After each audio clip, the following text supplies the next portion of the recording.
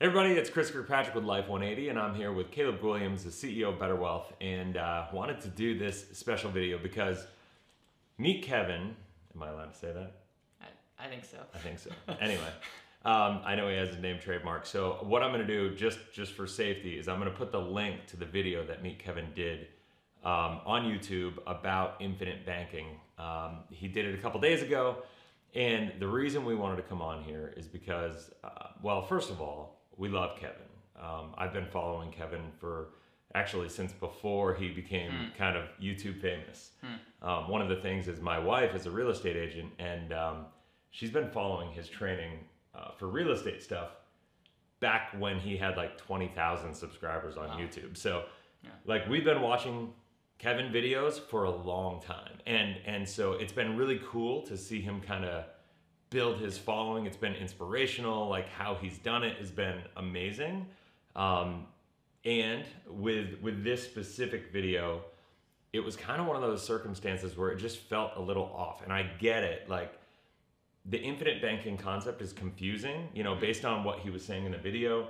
He went on Clubhouse. He heard a lot of people talking about it, about this concept called infinite banking. And so what he wanted to do was get a life insurance expert on the on the channel to interview and have a real conversation about what was infinite banking. So what he did was he brought this guy Jamie on, who is the CEO of Ladder Life. Ladder Life is a term insurance company, you know. So it kind of, well, it's kind of one of those circumstances where if you're the CEO of a term insurance company, infinite banking is typically traditionally done with a whole life product. There's going to be a big conflict of interest there. And if you look through the comments in his video, it's very obvious. Everybody's like, this is just a sales pitch for term insurance. And you know, this guy obviously doesn't really know all the things he needs to know about this. But what I want to do, and what Caleb and I are going to cover in this video, is where did they get it right? Where did they get it kind of wrong? How can we help give clarity? And ultimately, Kevin, if you're watching this, we would love to be able to connect with you. And I know you mentioned on there you want to get some infinite banking, you know, people. You'd be open to possibly having somebody on your channel. Just have this kind of be known that we're welcome to come on there. Caleb has actually written an amazing book. Where did that go? I'm going to do this. Caleb has actually written this amazing book called The And Asset, and it's all about essentially the infinite banking concept. It's what this does. One of the things, and I'm going to start with this. One of the things that Jamie said in the video with Kevin was the fact that this is confusing, right? Like the infinite banking concept, it gets more confusing, and agents make it more confusing than it needs to be, right? 100%. And one of the things that you did in your book is you simplified it. Yeah, right. I simplified it because I needed to understand it, and at the end of the day, I think a lot of people don't understand what they're doing, and so they're going and making it super complicated, and that's why we get videos with a lot of confusion. It's just like people they know that there's something there. They know that a lot of people are using it. They just don't know how it works. Yeah, and so let's start from here. I want to go through. I took some notes. I went through and I studied this video, and I went through all the points that were good, were bad, were like whatever that maybe I thought were important to highlight.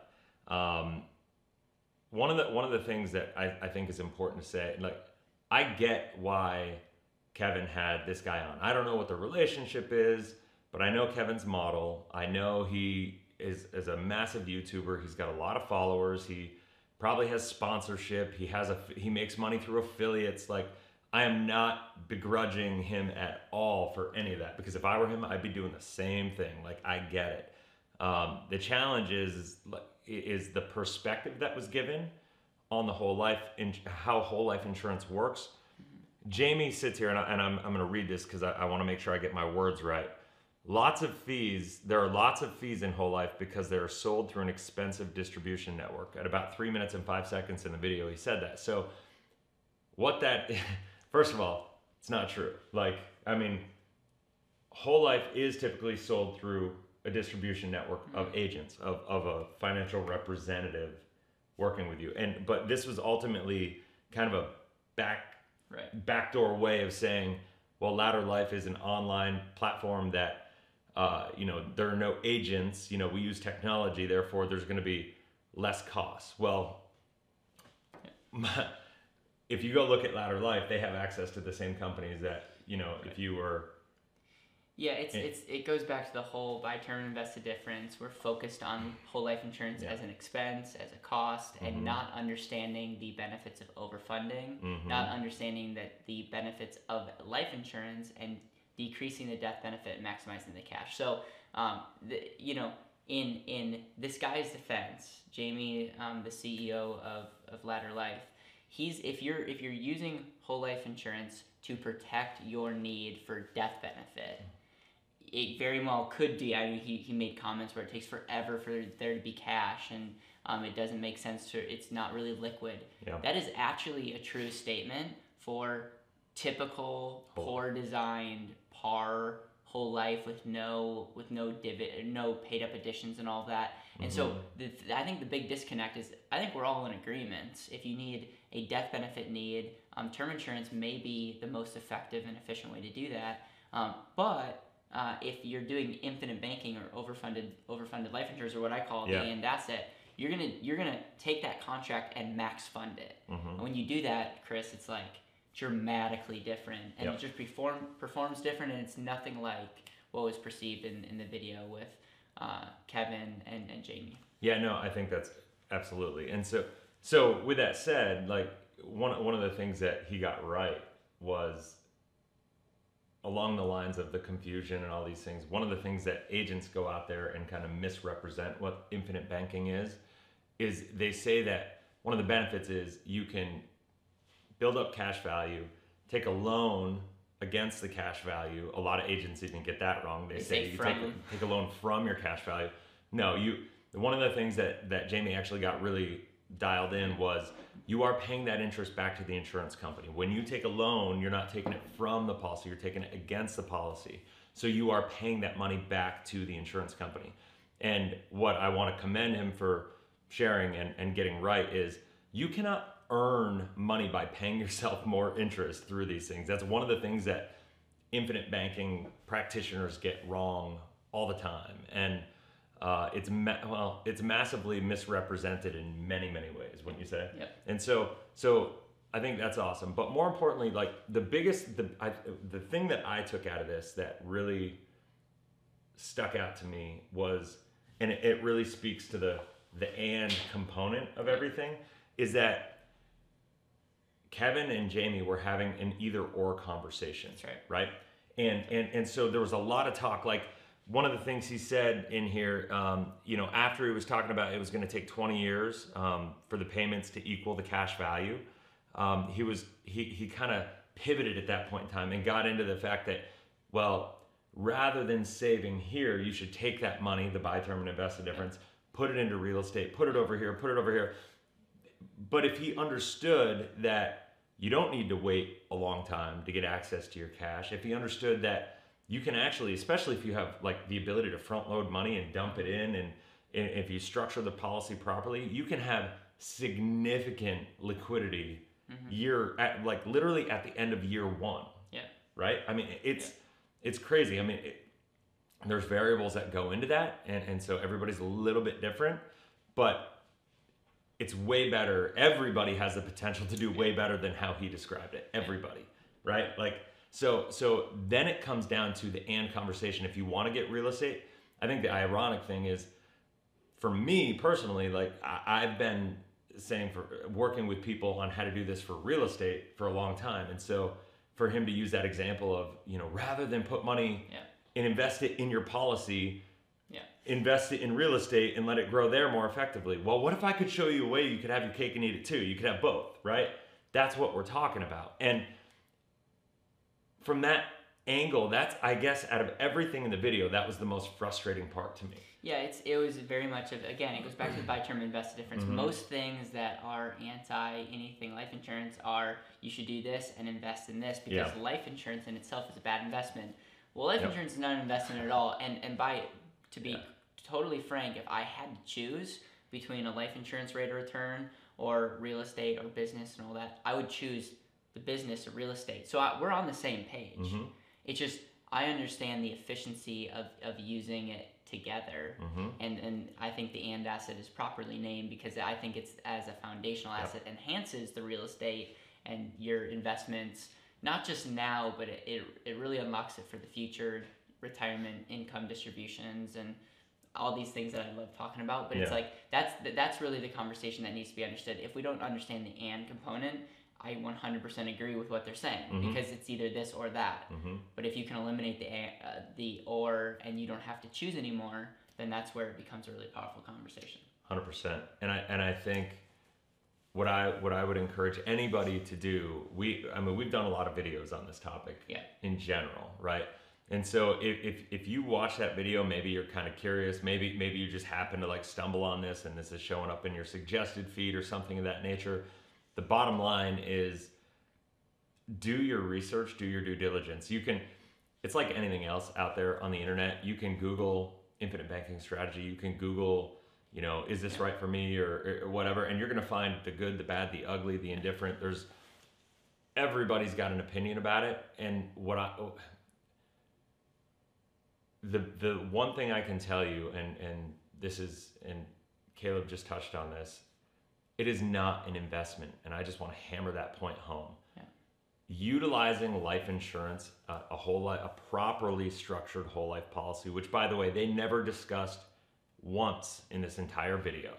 Everything that they talked about with infinite banking in this video with Kevin and Jamie was talking about the concept of infinite banking, but then the utilization of a traditional structure of an inefficient whole life contract, the type of contract that people like Dave Ramsey and Susie Ormans of the world hate, which I get, and I've done a lot of videos on that as well, right? And so like, if anybody were to come at it from that perspective, they would, it doesn't make any sense. Right. Because if you look at it, as an investment, it's not an investment. And so you can't, well, first of all, how do we come up with that conclusion? What is an investment? You have to take into consideration the risks, right? You have to take into consideration there are no guarantees. A whole life policy is going to have much less risk, much more guarantees, right? Much better guarantees. And the one part about it that was also inaccurate that he was talking about is how illiquid it is and how hard to get your money it is. You do this every day with clients. Yeah. Talk to us about kind of how off those statements were. Typical whole life. I wouldn't say it takes 20 years to break even, but I would say typical whole life insurance, if you just go and get a random design, could take up to 15 years to break even. But we have this little word called overfund. And when you overfund, that's essentially what you're saying is I'm going to decrease the death benefit as much as possible and increase the living benefits as much as I can in that ratio, and it's different for each person, but ratio means that you're putting a ton of cash in and getting the least amount of insurance, but it still needs to be insurance to make it tax-free. And so there's a lot of creative strategies. We love front-loading policies. I'm a huge fan of that, but I mean, in many cases, you can see anywhere from 60 to 90% of cash in the first year. Yeah.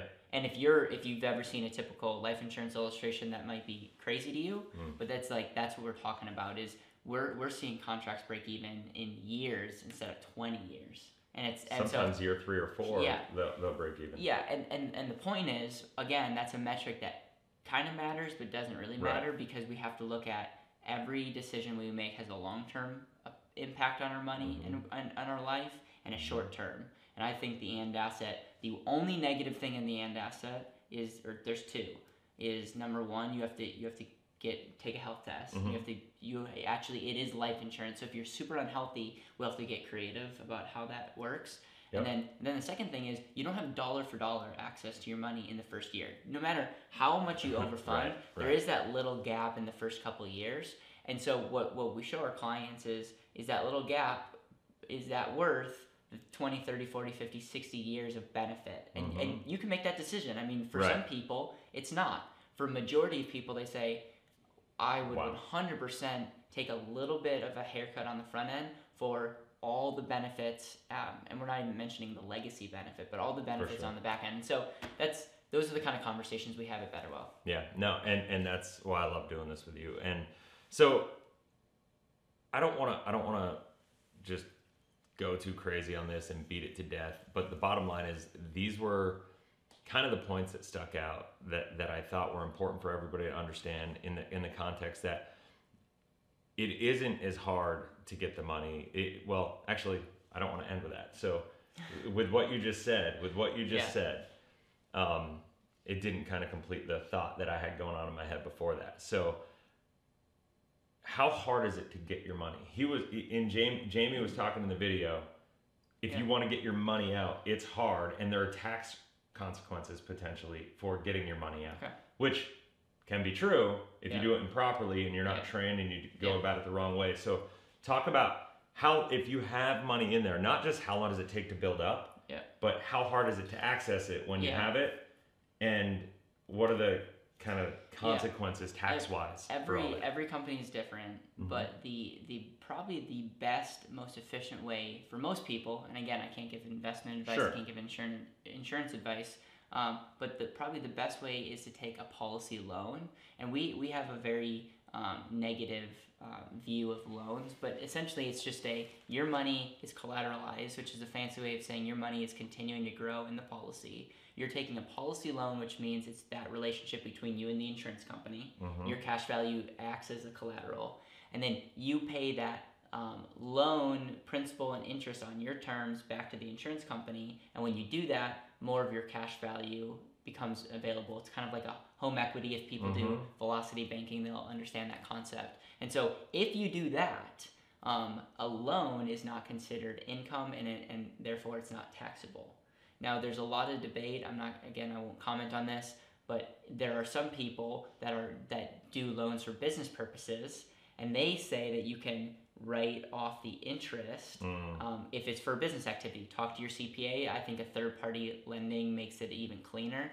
But those are things that we've seen that even make it even more advantageous than it not being income. As far as how quickly you can get your money, we've seen it as quick as a few days. What we like to tell our clients is 5 to 7 business days are like a really safe call, and in most cases they're quicker. So this is not like you have your money tomorrow. Right. It's not like as liquid as a pure savings account. But it could be as simple as clicking a button, going on an app, making a phone call. You know, it's like very much you can get your money with easily within 2 weeks.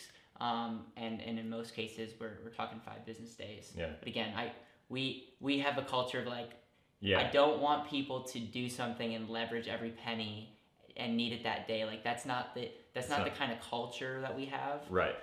And it's so good that you don't need to like overpromise in those areas. Yeah, no. And the bottom line is this isn't the place that you want to keep all of your money if you need instant access to it anyway. This is part of a system, right? It's a financial system that helps you kind of run all your financial decisions through, right? Whether it's, figuring out how to structure what you need for your rainy day or savings emergency fund. Yeah. This can be part of it once you hit a certain stage for sure, because it's a super efficient place to keep your money.